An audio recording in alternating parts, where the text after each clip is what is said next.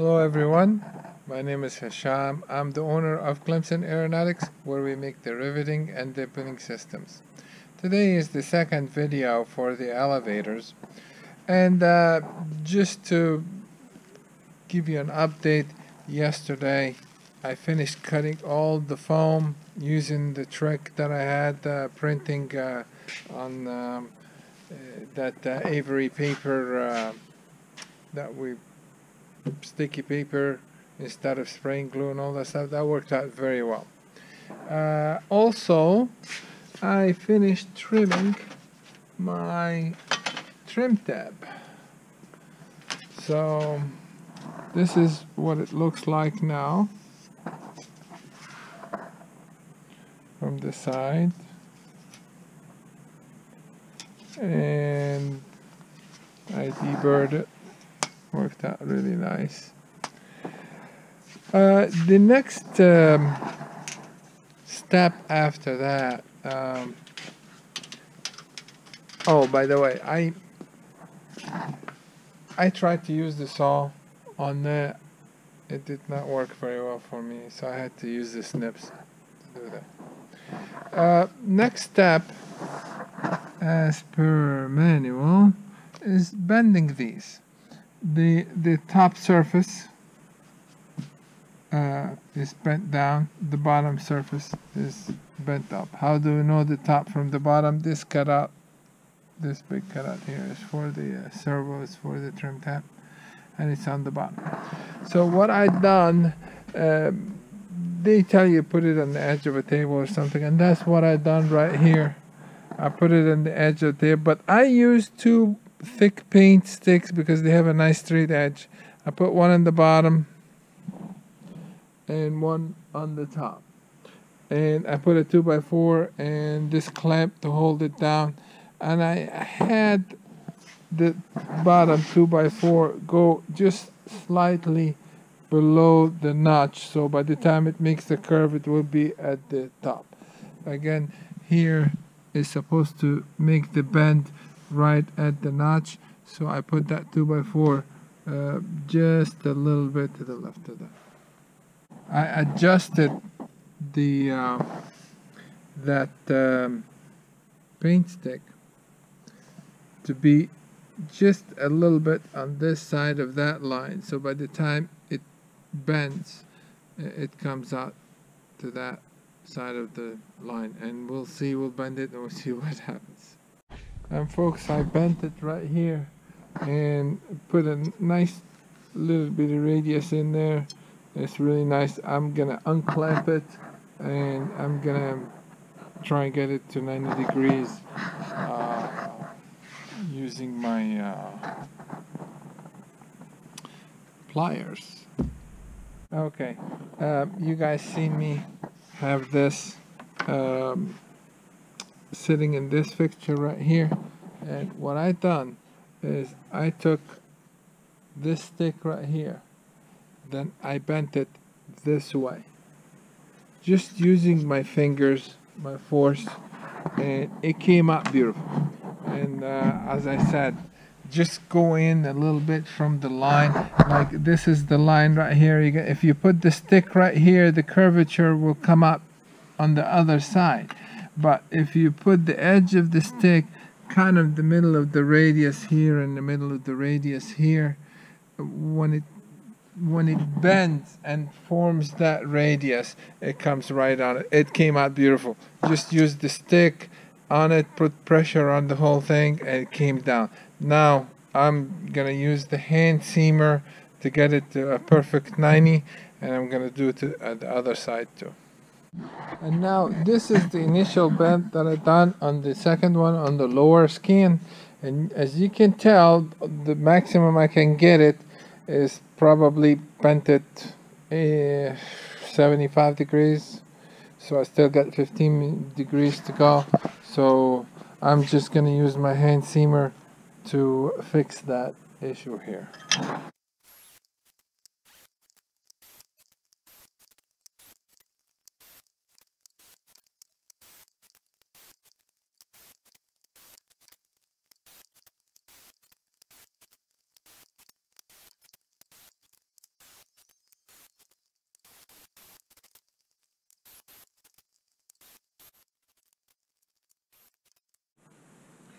And this is what I was trying to tell you folks about how to gauge it. This area right here, when you look from behind, from this section, they're all the same. Okay, now you know it's parallel to the edge.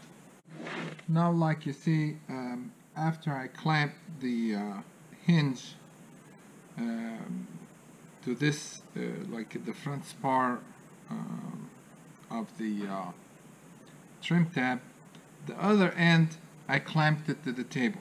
Now it's somewhat flimsy, so while I'm drilling I have to hold with my finger up on it so it doesn't bend down, so and take care while I'm drilling.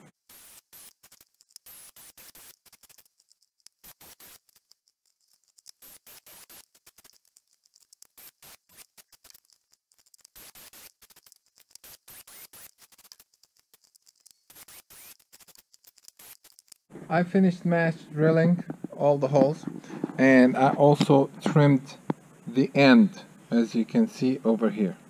And what happened is I wanted to see if it moves okay and the clearance and all that stuff. So what I done is I removed some clecos, so the clecos are not in front of each other, so it would be able to turn this way with no problem. So I put clecos in between clecos on all of those, and evidently it moves very nice. Of course the trim tab is not going to move that much, but anyhow, this is the trim tab after I finished drilling. There is one more thing that I wanted to do to check it out, and we'll see how I'm going to do it. And now the check that I wanted to do. I put the top skin of my trim tab. I installed it with everything where it moves and everything, just to see the position, and with the trailing edge of the rest of the elevator. My trim tab is out beyond the elevator itself by, I would say, about 30 thousandths or so, which I think at this point is not too bad. So results are okay. I could not control drilling the whole location any more than that, and if I make it any closer than that, means the hinge have to go underneath the elevator and underneath the trim tab. So I didn't want to do that and risk any obstacles in the middle of this. But anyhow, it moves good. It's very, very close, and I'm happy with that. So I hope yours come out even better than that.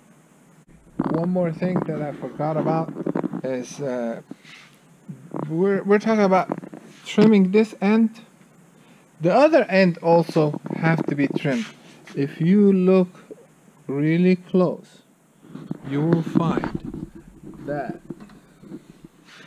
this here is a little bit too much, so we're gonna have to make a mark here and trim that all the way up. One nice thing that I done after I did the trimming, now this is the aft hinge. We had to trim from this side, and I just discovered we have to trim from this side also. So what I done after I trimmed, this says deburr. So what I done is I put a nice radius over here and a nice radius over here, and on the other side I deburred the whole thing and put a radius right here just to make it really look nice. So as far as the aft hinge is concerned, we trimmed that part here and it matches pretty good, and from the right side it matches pretty good, and that radius came out really good too. So that's it. Well folks, this is it for this video, and we'll close it up with that with a reminder: the finder's fee form from Vans. You send this in with our number, builder's number, and my name. Hopefully we get a check from Vans, and that check will go back to you if you order something from us, be a form of discount on your machines or whatever. And if you had bought any of our equipment, we'll refund your credit card back. Now, another reminder, we have a sale going on right now with a good bit of savings, because May 1st, the original prices actually is going up. Our machines like going from 600 original price to 700 original price. Now it's discounted to 550. So this is, please take advantage of that, and the yokes too. Now comes May 1st, this is gonna go up to 650 as a sale. The main price is gonna be 700, but it will be on sale for another 2 weeks for 650. That's $100 more than what you can buy it for now, between now and May 1st. Please take advantage of that, because the last sale, after the sale ended, I had so many people call me up and ask me, we missed the sale, and there is not much I can do about it, guys. The price of steel is out of my hand. The equipment, the cutting tools, the price of steel, all the finishing stuff became so expensive. I can't, I mean, I hardly make any money at all. It is very, very minimal. I have to sustain the business, I have to raise the prices, or there is no sense of making the tools. I'll just build my airplane. This is it for this video. Thank you very much for watching, and we'll see you next time.